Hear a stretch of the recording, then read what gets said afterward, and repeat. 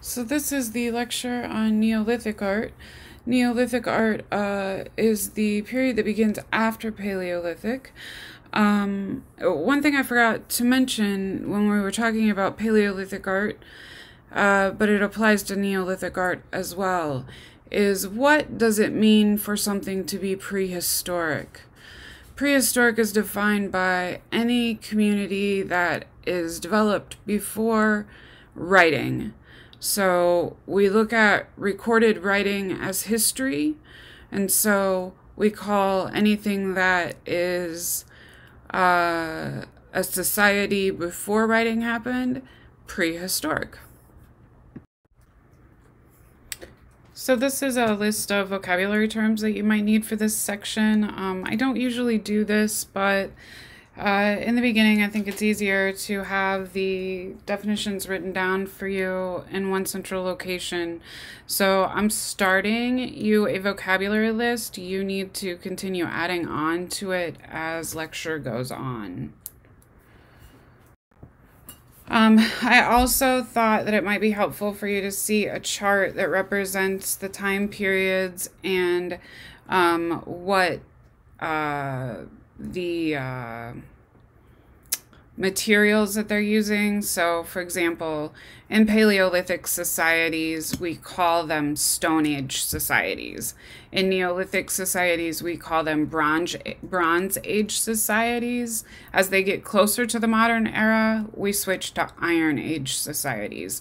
So you'll hear me refer to the Stone Age, the Bronze Age, and the Iron Age all within these PowerPoints. So just keep that in the back of your head so that when I'm lecturing or when I'm explaining something to you, you have this frame of reference. So when we're looking at the Neolithic era, we're looking at time periods between about 9000 BCE to 2000 BCE. So notice we're getting closer to that modern era. We are looking at Western Europe and the ancient Near East. People settle in villages, and the villages are pretty self-sufficient. They are farmers, but they have not let go of hunting and gathering. They're still maintaining their food supply, the best they know how, or the best that is available to them. So they've figured out how to domesticate crops. They just have also a heavy reliance on hunting. And rituals become a lot more complex in this era. So in the Paleolithic era, we saw that rituals were likely things that happened as the community returned year after year through their migration pattern. Whereas in the Neolithic, because people are more sedentary, they don't move around as much, the rituals get a lot more complex. Okay, so in Neolithic art, there's some new innovations in terms of their research and development. Farming begins, which means they domesticate crops. Art becomes more stationary. In the Paleolithic times, we saw that art had to be small enough to be portable or carried, or it had to be created on a place that the people would return over and over again to. And so in the Neolithic era, people are staying put, and they don't need to take their art with them because they're not migrating. The climate becomes warmer, and this is a really important part of why Neolithic art develops. Why Neolithic art develops at all is because the climate is warmer. Now people don't have to chase the herd. The herd is moving when it gets really cold. So because they don't have to chase the herd anymore for their food, then they're able to stay in one place because the climate's warmer. Art changes to focus on groups in the community instead of by the individual, meaning if you look at the water-worn pebble, you look at the work of art that we saw, the very first painting, that was on that flat slate rock. We now see artists that create individual works of art that they don't have to carry with them all the time. And they are able to incorporate art as a community instead of just by one person. Themes in Neolithic art are human activities,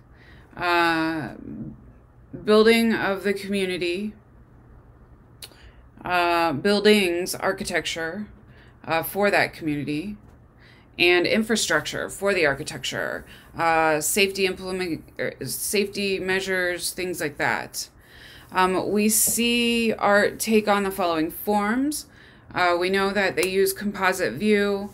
The mud, brick, and stone construction is the common building technique.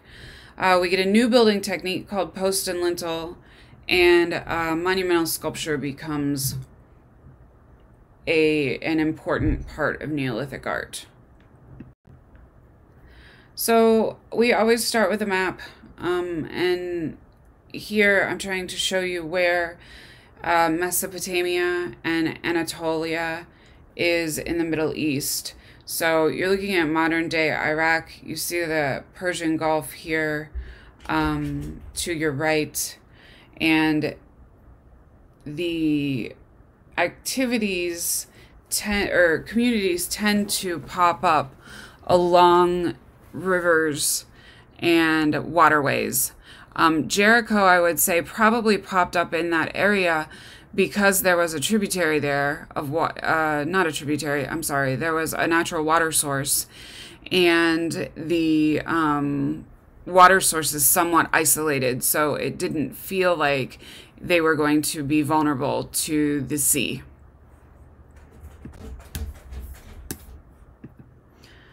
This map gives you a broader picture of the general area that we're talking about. You can see better where Jericho falls in the Middle East. So Jericho is the first settlement we will look at, and it's a settlement that was found at the base of the mountains. Most of the settlements in the Middle East are in an area that we call the Fertile Crescent. Because people started having more time to specialize in things in general, we get some areas of specialization not only in art, but in farming and in technology. So now you're going to see that the ancient community or the prehistoric communities have more technology, like basket weaving. We saw some weaving in the Paleolithic. Now weaving is a specialized skill that they have. We see more specialization in farming. And because of that, we call this area the Fertile Crescent because there are certain plants that grow naturally in the Fertile Crescent that lend themselves to a certain type of farming. Crops like wild wheat and barley were naturally available that sit on the plateau in the Jordan River Valley. Jericho is particularly abundant area in the Middle East, just west of the Jordan River, in the Jordan River Valley. And many communities of people populate the city over a span of 1,000 years. So a community will come in, they will build and create settled life, and then something will happen. They'll all die out, they'll abandon the space, and a new group of people will come in. We know that Jericho had mud brick houses that sat on round or oval foundations, and their buildings had roofs that were made of branches that were covered in earth, and that the settlement covered 10 acres. What you're looking at here in this slide is the ruins of Jericho. You're looking at it from an aerial view. The civilization develops a lot of new technologies like mud brick building, masonry, plastering. They build large stone walls and dig a trench around the settlement for protection. They build ceremonial structures. And in around 7000 BCE, there was a pre-pottery settlement that abandoned the area. New settlers arrive in the area about 7th millennium and establish a strong farming community. They create rectangular mud brick houses and stone foundations instead of the earth foundations. And they paint their walls and decorate their floors. This is a computer recreation illustration of what the city of Jericho, or the settlement of Jericho, looked like. The pre-pottery settlement was a lot simpler than this. This is the post-pottery settlement, and you can see that they've built a wall around the city. A fortified wall around the city we call a citadel. It's basically a city that is contained within the walls. Society had new technologies like systemic agriculture. They were able to domesticate crops and create a system of agriculture. They aren't solely dependent on the crops for food because there are animals in their area and they do hunt. Weaving is a major part of their lives, and now they're able to utilize metal better. They have smelting processes, and so they move from being Stone Age communities to being Iron Age communities. They now have pottery knowledge. Pottery is a really important knowledge to have. So I want you to stop and think a minute about why pottery would be so important.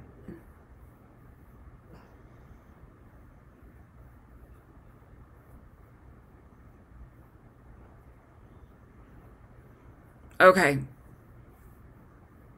If somebody's around you, if you're at home watching this lecture, maybe you try going to that other person and asking them what they think, why pottery would be important. That part of having that conversing back and forth in class, I really miss. So I hope you have someone that you could reach out and talk to about why pottery would be important. See if you can figure it out on your own. I will tell you here in a moment. All right, they had inventory techniques. So we know that they traded. Inventory techniques included counting and being able to take record of what they had on hand. And then they were able to create a prehistoric currency where they traded coins for, and I don't know that they were metal coins. They might have been clay coins. I'm not sure. But they were able to trade clay coins for goods. There were several phases of settlements within Jericho, and technology changed from settlement to settlement.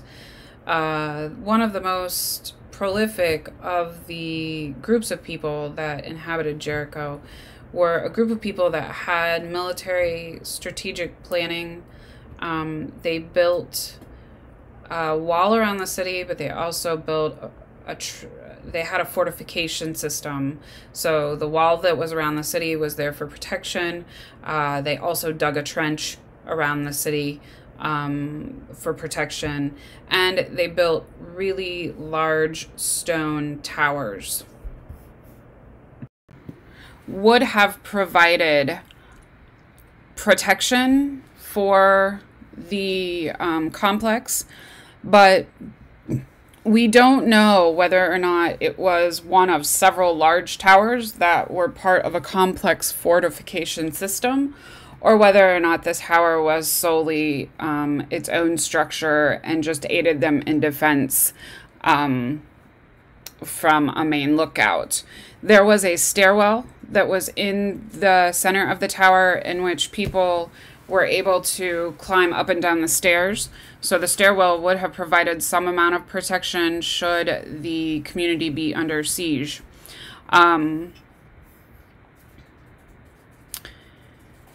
The tower and the wall is a significant achievement because of the man hours and the monumental job that it would have been to build such a large stone structure. There was really no mortar between the stones, meaning that the architects and the masons would have had to have created a complex way of laying the stones so that they didn't fall in on themselves due to their own weight. We know that they were highly skilled in architectural planning, and we know that they were highly skilled in masonry because the structure still exists, and it's solely made out of stone.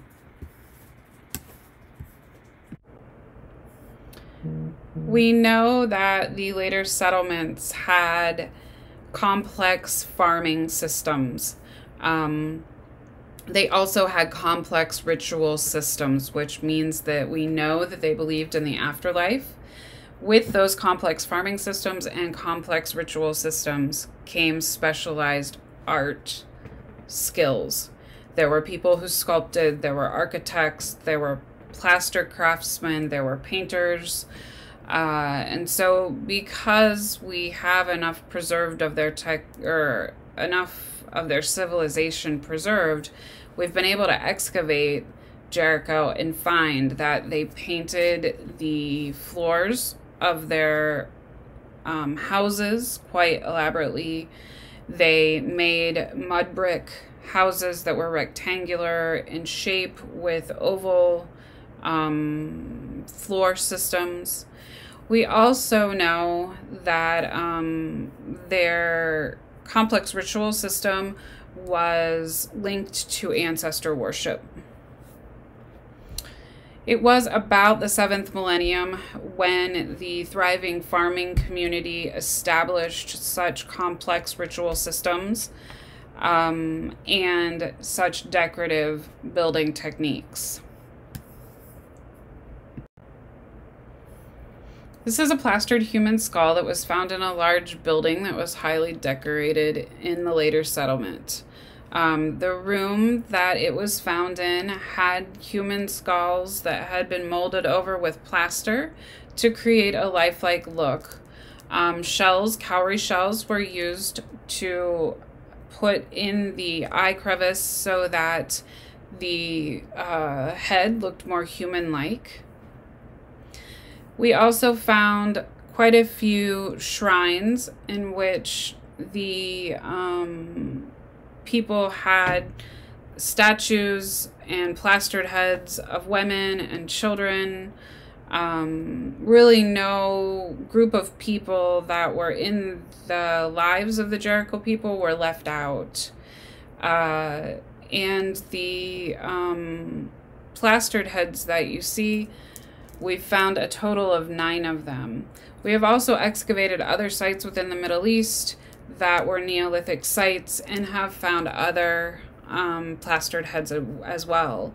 We know that they buried the skeleton of the deceased in the floor of their homes, but before they buried the rest of the skeleton, they detached the head from the skeleton and buried the body in the floor of the home and then put the head in the shrine.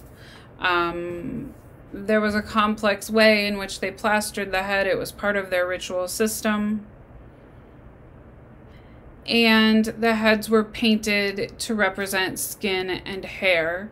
This one I know looks a little bit weird in terms of the painting below the nose. It is because the skull originally had a mustache. The paint on the skull represented a mustache.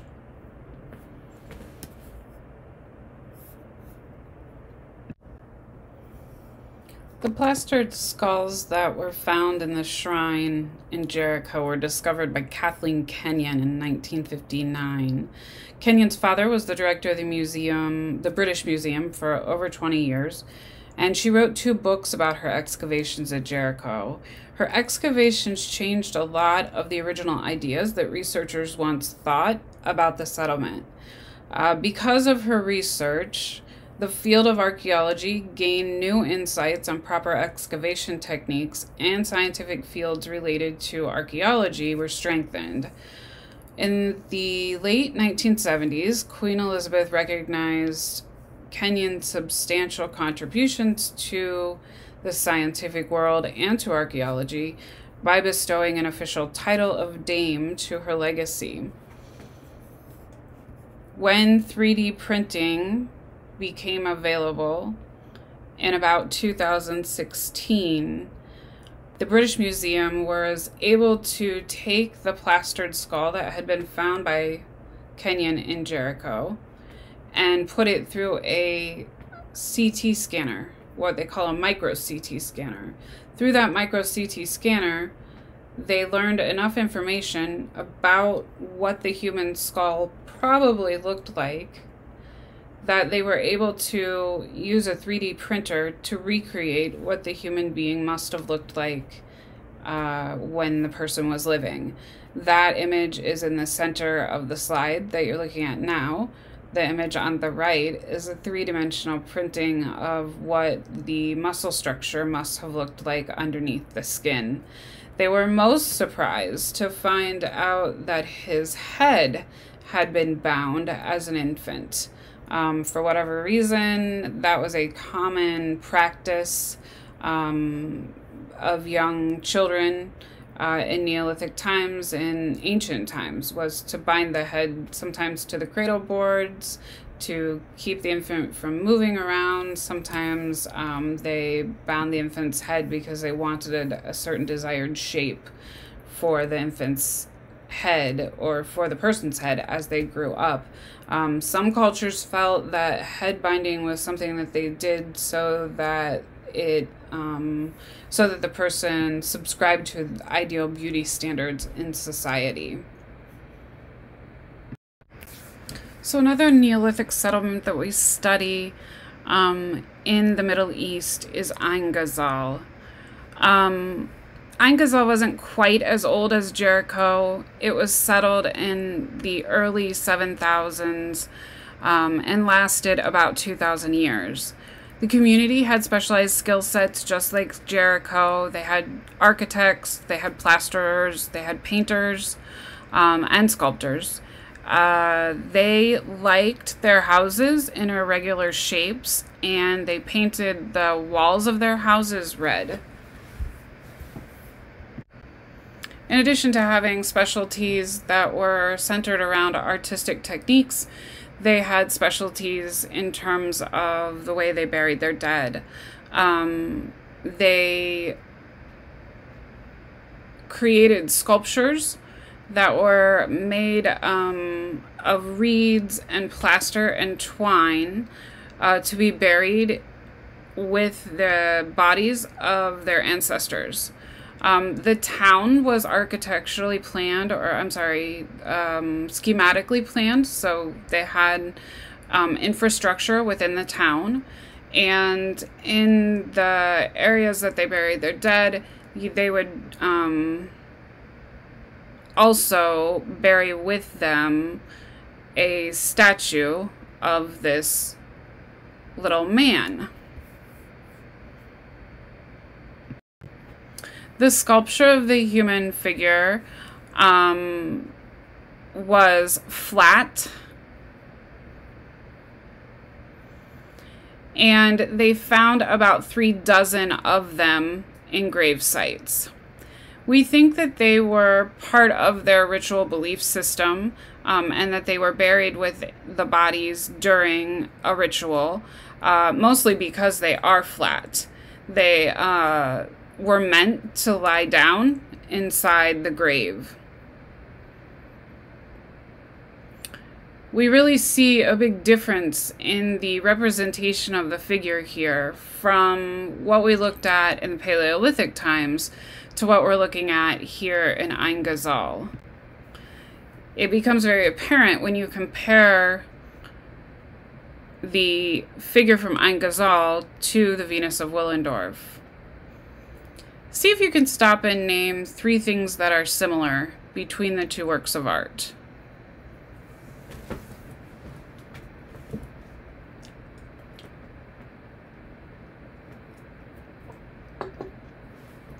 Now, see if you can name 3 things that are different.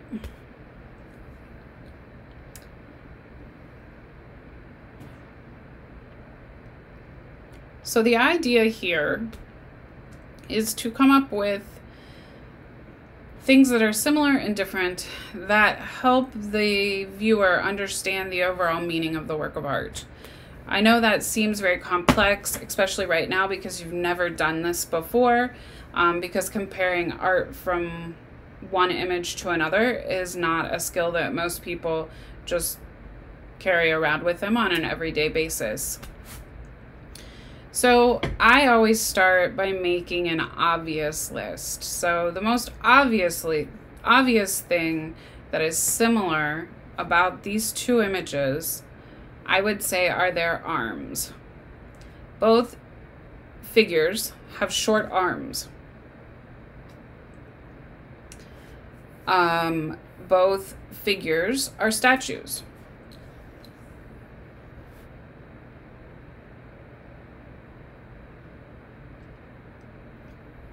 But other than that, there's not as much as similar, other than they are both people, as there are differences. For one, the man in image A does not wear a head covering at all, whereas the woman in image B wears a head covering that's so large that you can't see her face.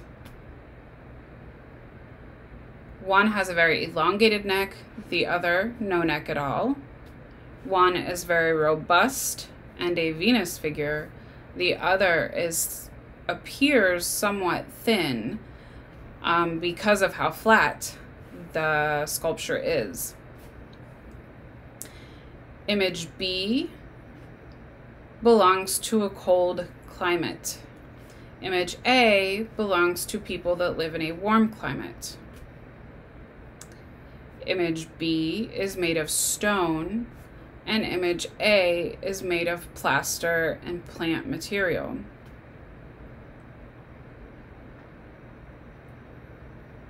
There's one more really important part here, and I want you to stop and see if you can figure it out. It is a similarity.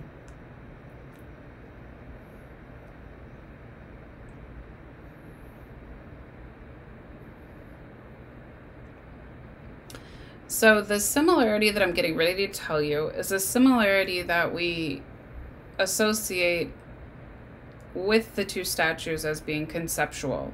If you can find a conceptual similarity, it's usually a pretty important similarity. Conceptually, both works of art deal with things that are unknown or unseen. Image B deals with the worship system. She's a Venus figure. We think that she is the primordial mother. We think that she was part of their worship belief system. Image A was also part of their ritual worship belief system because he was buried in a grave. So they both have to do with the afterlife. Now, what visually can you use to support the idea they both have to do with the afterlife? Well, you could say that image B has no face at all, and that image A really isn't a portrait of anybody. Like, if I went out on the street, I would not be able to recognize someone who looks like image A. So you could say they both have sort of nameless identities, and that would support a belief in the afterlife system or a belief in the idea that both had something to do with the afterlife. But other than that, knowing the cultural background information is important here in terms of the interpretation of the work of art. So I hope that I've shown you how learning all this background information is important when you go to talk about the meaning of the work of art. So another Neolithic society that we study is Çatalhöyük. Çatalhöyük is in Anatolia, and it's more in line time-wise with the site at Engizal. You can see in this slide how the infrastructure of the city was built. There were no roads, and there was emphasis on building the houses or the units and dwellings close together. There were no roads because they were trying to create a city that was fortified naturally through its architecture. So instead of building a wall around the city the way they did at Jericho, they decided that if they built their houses all together, and there was only one way into the house, it would be harder for people to get into their settlement. You can see that there's an emphasis on entering the dwelling through the rooftop. Here's another schematic drawing of what the home looked like inside. You can see here to the left the ladder that allows the inhabitant to move from one level to the next level in the dwelling. There were rooftop pitches that allowed the person to enter the dwelling from the roof, and the only light that they ever got was from that rooftop area. And so because the rooftop was closed in and created or had like a sort of like a box lid on it, the only thing that they could do was sort of prop the ladder up to get in and out of the dwelling. I will show you a more detailed image of how they entered the dwelling once we look inside. We know that they had fire pits for pottery in the top part of the dwelling. And we know they had areas to dry plants and preserve meat. The area where they would dry plants and then move them into pottery that they had fired from the kilns above was a really important part of their long-term civilization growth. We talked about Jericho having the technology of clay pot building. Clay pot building was really important because even if you could harvest all the food you could possibly eat, if you didn't have a way to store it and store it without it going bad, it didn't do you any good to have extra crop. So making it through winters or through times where the crop wasn't as plentiful wasn't easy if you didn't have some sort of food storage system. And so they had the technology to store food. They also had the technology to create the pots.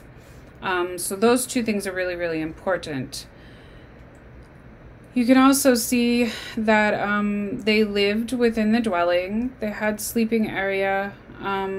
They had short walls and ridges to sort of divide areas of the dwelling into spaces that were purposeful. So, you know, a short wall would define where the bedroom was versus the kitchen and so on and so forth.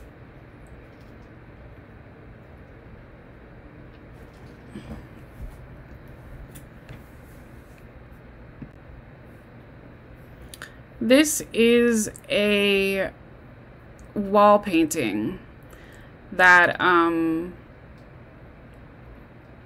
we see sort of the specialized elements of society coming out. So we know that as the climate got warmer, going from the Paleolithic to the Neolithic societies, that the Neolithic societies were able to create more specialized skill sets like architecture, like infrastructure planning, like painting and sculpting. In this case, we see that they've developed enough, or they've freed up enough time by not chasing the herd, that they had more time to put into things like cave paintings. But we know that they still relied heavily on hunting, and we know that partially because of this painting. You see that in the center of the wall painting, there's a herding animal, and to its right, there's another herding animal. Well, actually, that's my right, its left. There's a herding animal. On the ground, you see 5 or 6 men laying on the ground. This is a depiction of a hunt. It is also the first depiction that we've seen of multiple human beings and animals pictured together. The last image that we saw with a human being and animal pictured together only had one person pictured in the painting. Here we have many men pictured in the painting. And so we know that they were hunters and gatherers still. We do know, however, that they had domesticated crops. So we know that they had farming technology as well as hunting and gathering.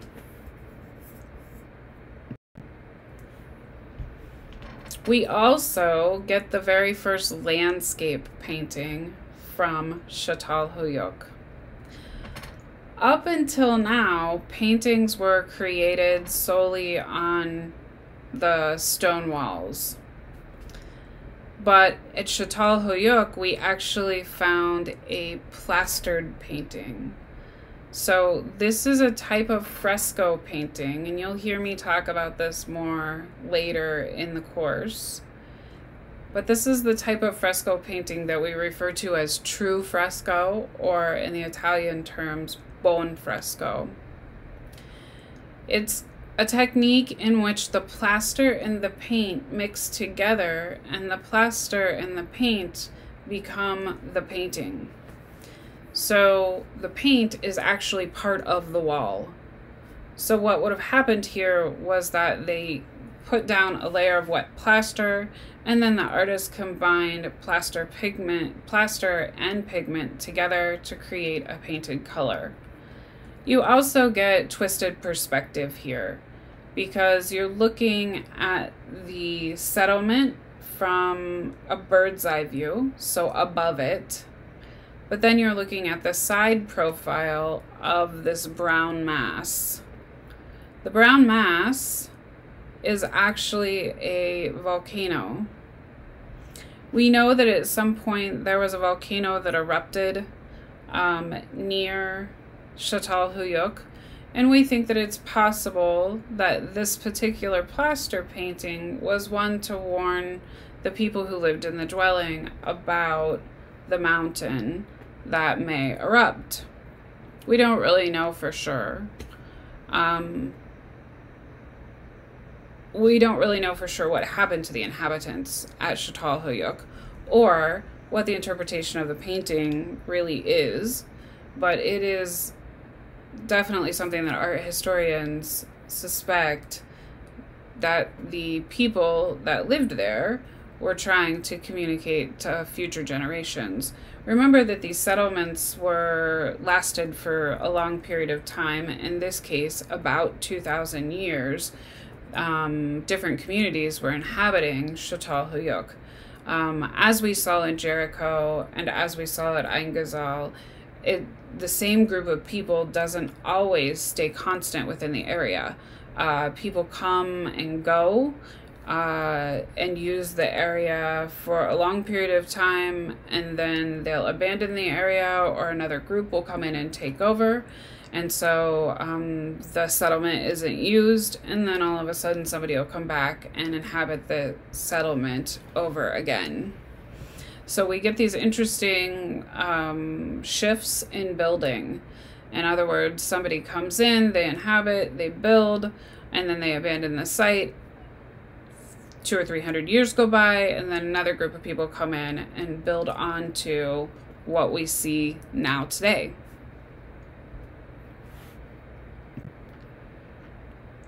There's another type of technology that was really important in terms of building that came about in Neolithic societies, and it's called corbelling. Corbelling is a type of building technique that the architect or mason will lay the bricks of the dwelling slightly off center and stack them in a way that helps them to support their own weight so that the dwelling doesn't fall inward on itself. Now this will make a little bit more sense to you when I show you the next slide. This corbelled chamber is a chamber that leads to a long hallway in which the people of New Grange buried their dead.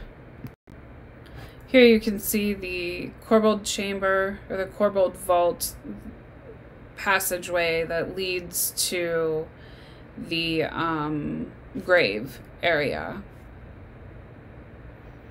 The stones are very large, and so we refer to them as megaliths. And the chamber, or the vault, leads to the main burial chamber that's underneath the ground.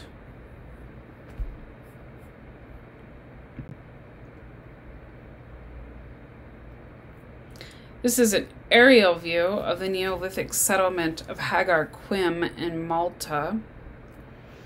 You can see a lot of the same concepts that we've been looking at in the other settlements here in Hagar Quim. They used the idea of the fortified wall around the city to protect it. Walls were made of stone and built fairly high and thick and massive. And the infrastructure of the town was protected by creating a town that was sort of self-sufficient, and the architecture was all compacted within itself.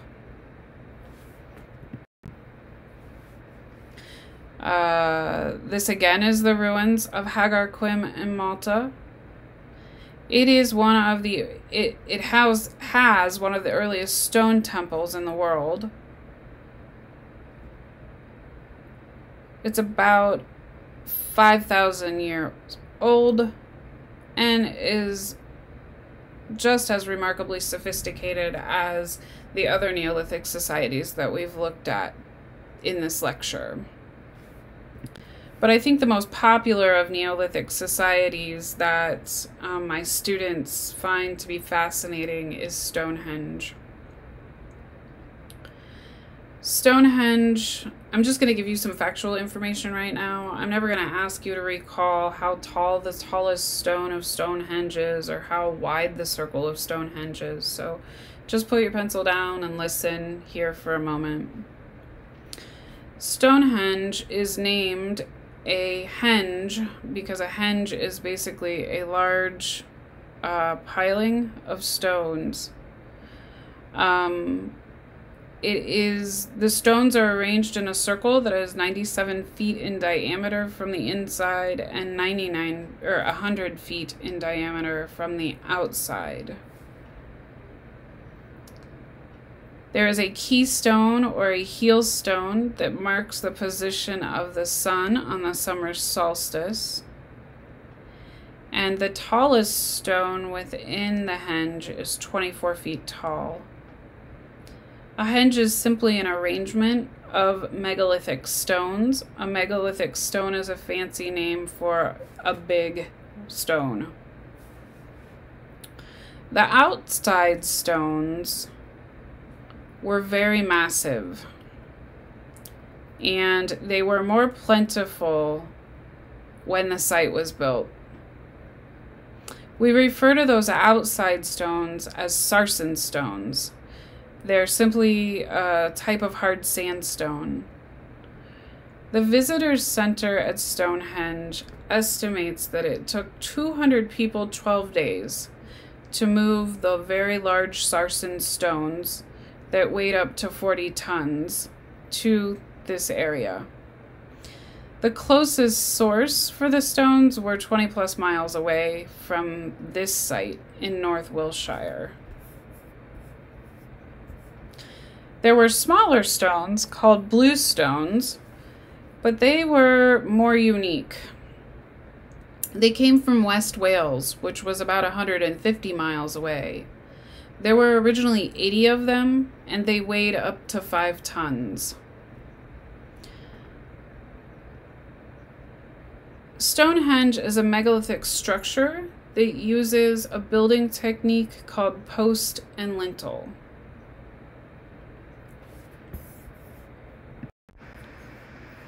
So what is post and lintel construction? It is what you see here in this slide. It is basically a construction that we use today in modern building. My house is built in post and lintel construction. Basically, you have 2 vertical posts that run up and down. One touches the ground and one goes up into the sky. And then you have a lintel, a beam that runs across the 2 posts and connects them together. Now, Stonehenge was a special type of post and lintel construction. I call it ancient Lego construction. You see, each stone was individually carved to fit into the lintel that was customized for the posts. So the post would have a notch on the top of it that was maybe round in shape, and only the lintel with a round-shaped hole on the underneath side would be able to go on top of that post.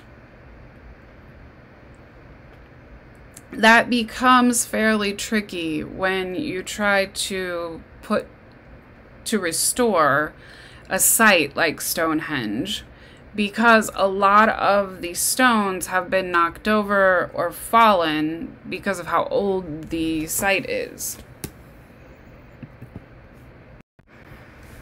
So you can see here from this aerial view how many of the stones have actually overturned, and how that would be challenging to put together, recreate the henge, based on the fact that some of the stones are just simply missing, the fact that the lintels only go with certain posts, etc. For a long time, we believed that Stonehenge was a calendar, because it has a special stone called a keystone. That keystone aligns perfectly with the sun on a bright day in May, I believe, or maybe June. Anyway, it aligns perfectly with the sun on the day of the start of the summer solstice. But now we have further evidence that Stonehenge may have been part of ritualistic life for the Neolithic people.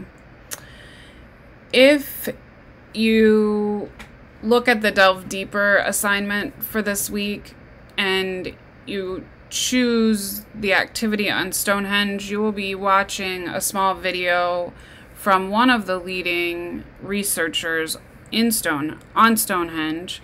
His name is Parker Pearson. For a while, Parker Pearson worked with the British Museum. Now I believe he's a professor, but he's a guest speaker a lot at many different events when they're talking about Paleolithic and Neolithic societies.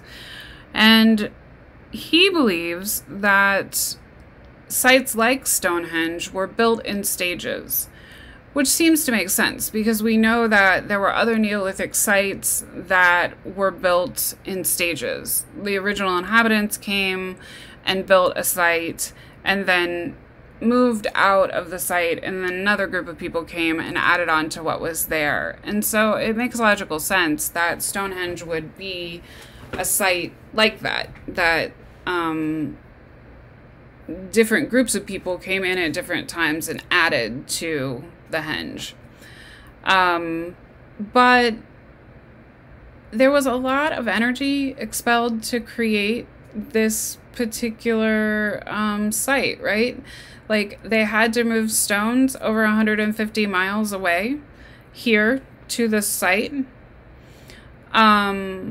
We have found skulls and bones buried within the site, but we know that they came from much later civilizations of people called the Druids. There were many sites other than just Stonehenge found in England.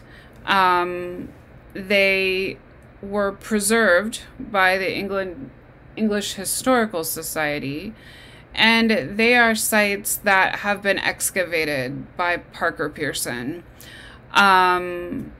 Those sites were ones that gave researchers a lot more information about what Stonehenge's purpose was over a period of time. Those sites were excavated more readily, and so because of those sites being excavated so extensively, we know more about Stonehenge. Stonehenge has not itself been excavated the way that the site that's about 20 miles away from it was.